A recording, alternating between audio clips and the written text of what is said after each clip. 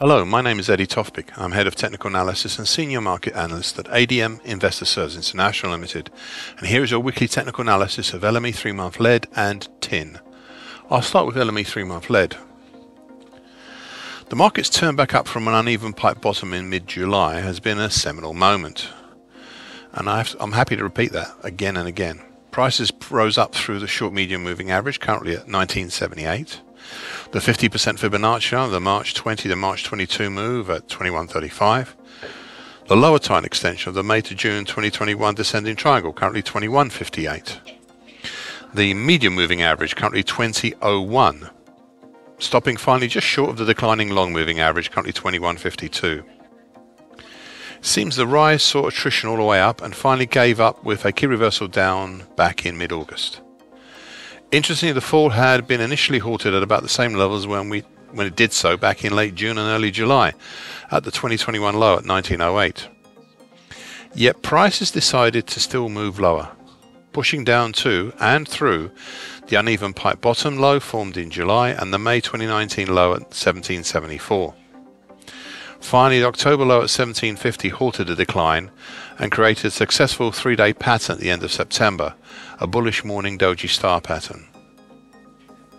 This bullish pattern followed through and punched up over the January 2020 high at 2039, but failed to close over it.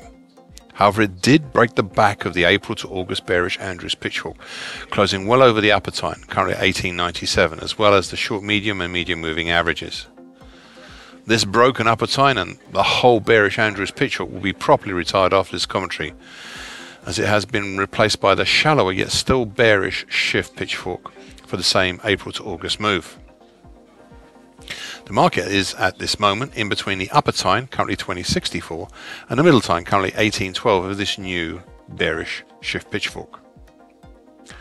Looking at what is happening right now, it seems the market is having a fight for trying to push down through the medium moving average, currently at 2001, and it may soon have to pick another fight with the short medium moving average, currently at 1978, which is just below that. These two moving averages and the bearish shift pitchfork are the foot soldiers in this fight, on opposite sides at the moment. However, by the middle to end of November, it will all be over, I suspect, as that is when the upper time drops down and crashes into where I suspect the market and the moving averages may be at that time. This brings to the fore a question I asked last week, right at the end of my commentary, and I repeat it and quote. This has given us one further new question. Is the action since late May to date, is it a double bottom or is it something else? This is the open question I'm hoping to have an answer for soon. End of quote. This question is 1 week closer to being answered. Now, one final point. We are set up for a daily key reversal today.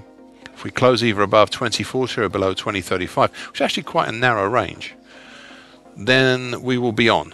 Right now we're looking at a daily key reversal down. LME 3-month tin. First off, please ignore the different colours of my labels. There is no special significance in these, it's just my charting system playing silly buggers once more. Anyway, the one seeming constant factor here since March until recent days had been the March-based downtrend, currently at 16,930. Well, that is no more, and I'll retire this downtrend after this commentary. I wanted to keep it here just for one more week to make sure. Yet despite this destruction of a clear and overt and successful bearish pattern, prices have still continued lower, though at a much more gentler slope, making new lows 2 weeks ago, and ones not seen since early December 2020. Prices have now been testing down to November and October 2020 highs at 19,150 and 18,585. Indeed, there is a band of congestion, not that great, but still something, between about 18,585 up to the low at 19,310. I have to say this congestion zone is not as impenetrable as the congestion area overhead between 22,895 to 24,155, which we saw back in mid-June, early September, acting then as support. Yet unless prices turn around sharply back higher and soon, we'll see this congestion area below being tested once again, congestion zone below being tested once again. What is interesting is that underneath this 19,150 to 15,585 congestion zone, We have little way until seemingly the 17525 area. Hence this congestion band below is important and one to watch carefully. Thank you for listening. This weekly broadcast gives essential market patterns and consequences. Please be aware of the risk disclaimer posted with this broadcast. Copyright Eddie Tofpik and ADM Investor Services International Limited. And here comes the final bit.